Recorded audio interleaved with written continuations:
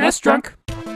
There were a total of 7 different Dragon Ball Z games released for the Super Nintendo, and not a single one reached North America, so let's take a quick look at each game. Just a personal note real quickly, I only have a passing familiarity with the Dragon Ball franchise. I know most of the characters and the tropes, and that it was created by Akira Toriyama. But just to let you know, I'm looking at these games to see if they're worth playing today. I'm not gonna nitpick story details or anything like that.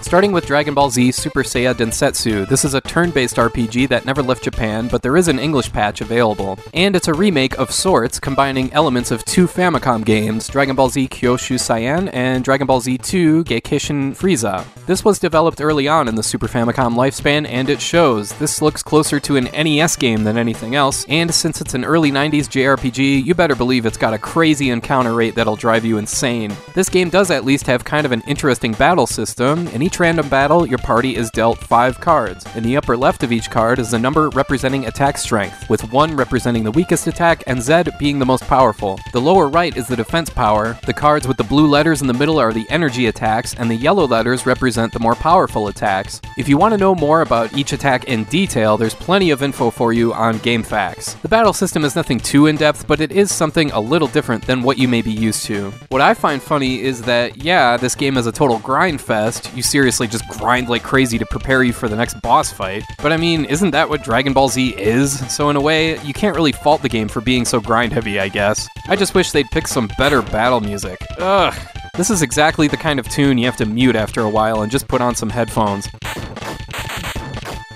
This is a classic case of a game where, on its own, I can't recommend it, but if you're a Dragon Ball fan, you'll love this. If only for the story and for the 12 playable characters, and each has special moves that are taken from the show. The story even has certain wrinkles added to it, like when certain characters in your party go down, it could potentially unlock a cutscene or new dialogue, or even a new special power for another character. So yeah, even though it's muddled by the absurd encounter rate, making the game very grind-heavy, Dragon Ball Z Super Saiya Densetsu is worth checking out if you're a fan.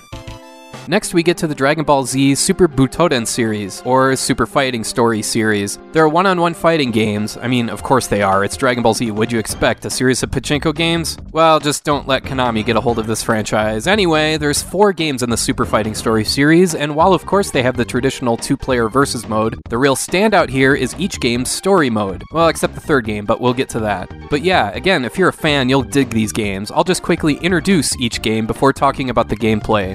The first game was released in Japan and in PAL regions where the title was simply Dragon Ball Z. There's 13 playable characters and the story ranges from the Piccolo Jr. arc to the end of the Cell games. There's a mostly completed English patch you can use here that can help you follow along.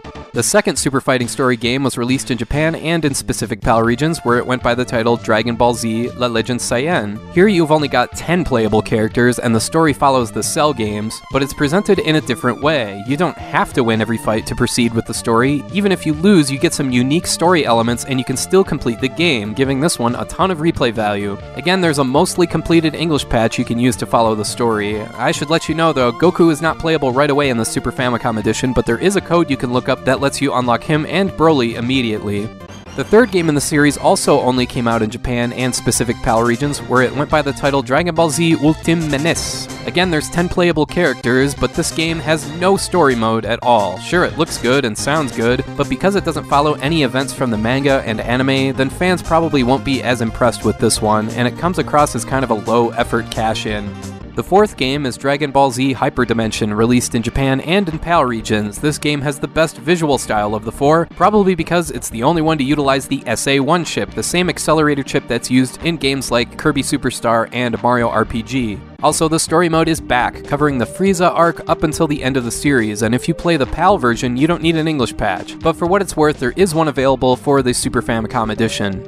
So how do these games actually play as fighting games? It's pretty typical stuff from a moveset standpoint, ranging from real simple moves like sweeping the bottom of the D-pad, then pressing A for a fireball from Goku for instance, to some really complicated stuff for real devastating attacks. Again, there's plenty of info on GameFAQs if you want to learn some of the more in-depth combinations here, but what's really cool is that each move is true to the character, so there's a ton of fan-friendly stuff here. I should note quickly that Hyperdimension is the only game of the 4 that features SNK-style desperation moves when you're low on health, and they're actually not that complicated to pull off, which is nice. There's some other interesting wrinkles in the combat system, and they're consistent through all 4 games. For instance, the L and R buttons can dash your character left or right, you can press and hold Y and B to charge your special power meter or your ki, but most importantly is the X button has you fly up into the second tier of the stage, so to speak. Yeah, as you probably noticed from the footage, you can fight in mid-air. That's pretty cool.